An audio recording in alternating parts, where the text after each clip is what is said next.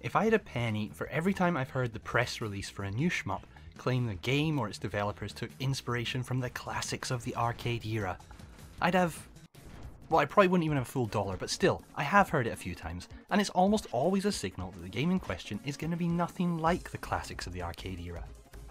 In the case of Wolflame, however, we really do have a game that's imbibed deeply the spirit of classic older releases, warts and all. Developed by Astro Port and brought to the Switch by Pixel Nest, who kindly supplied my copy, Wolflame really does look, feel, sound and play just like an early 90s shmup. Not one that would be first on anyone's list as an all-time great, but I imagine still one that would be fondly remembered by those who played it. That is to say, Wolflame isn't going to blow your mind, but it does have the potential to offer those harking for a bit of simple, old-fashioned vertical action a perfectly satisfying time. Now the phrase classic arcade action gets used a lot, not just in shmup press releases, but in mainstream reviews as well, which can be a bit odd because, well, what does it mean? It could mean the classic bullet hell action of a mid-2000s cave game, but then it might also mean the classic 8-bit action of a Space Invaders clone. Or it could be referring to anywhere in the huge space in between those two extremes.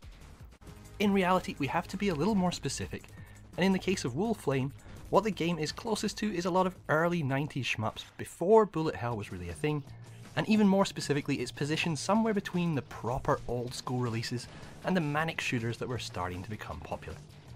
If you've played the early Raiden games, you'd be in the right ballpark. But Wolflame doesn't just pay tribute to games of that ilk, it is most definitely its own beast.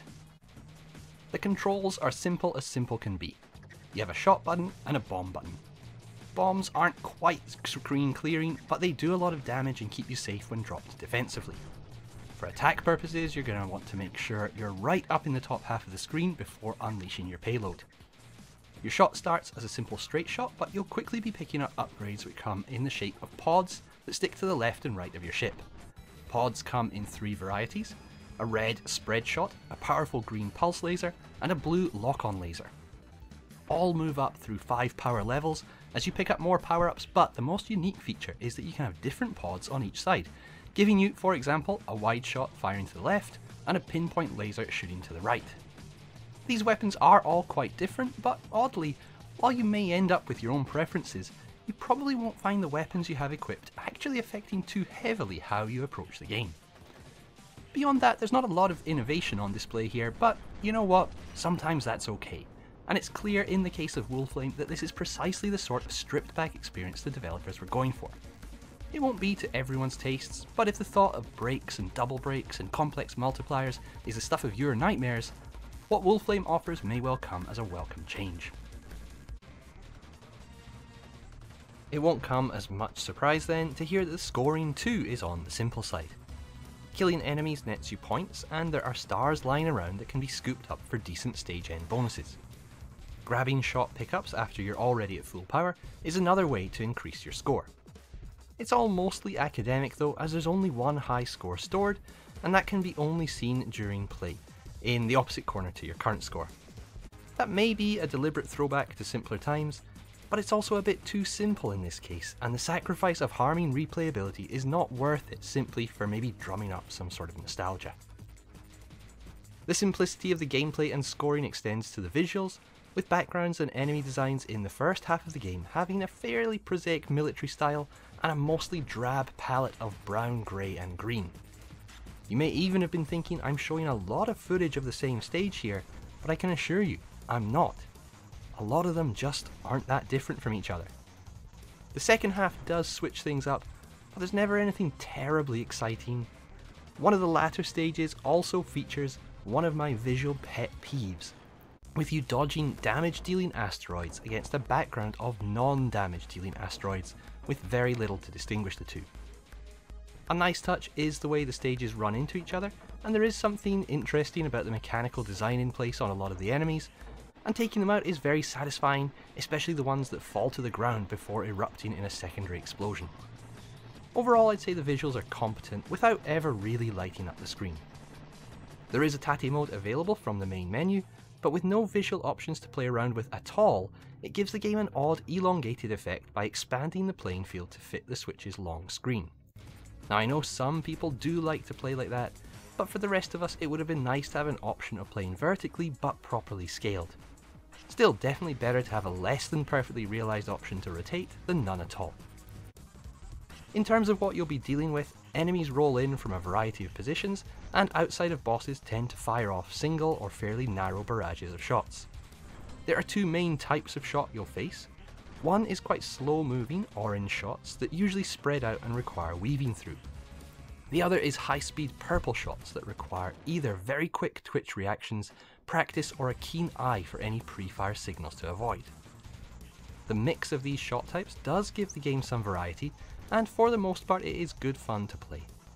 However, they're also arguably the game's weakest aspect. The problem being that the fast sudden shots are all too often simply too fast and too sudden, resulting in deaths where you barely even know what's happened, and the slow spread shots are all too often too slow and too spread out, making them too easy to glide through with barely a second glance. That is, in normal mode. At least in insane mode, complaints about slow moving bullets are well and truly eviscerated. A side effect of these shot types can be that the game lulls you into a false sense of security as you make your way through early stages by just rocking side to side without thinking too much, only to be struck by a lightning speed rocket searing in from stage left without so much as a by your leave. It can be a little frustrating, but if your attention doesn't drift, a bit of patience and practice will usually see you through. Another controversial issue is going to be the checkpoint system the game employs. A lot of people don't like checkpoints, and I'm no exception. But in this case there are a few mitigating factors. One is that when you respawn you can take down an enemy plane to release a special power-up which will restore whatever weapons you had when you got hit. The second is that there are a couple of checkpoints per stage, so you don't usually have too far to repeat.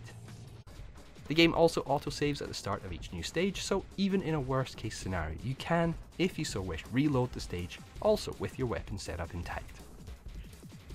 So Wolflame is, in short, a faithful but basic tribute to early 90s shmups.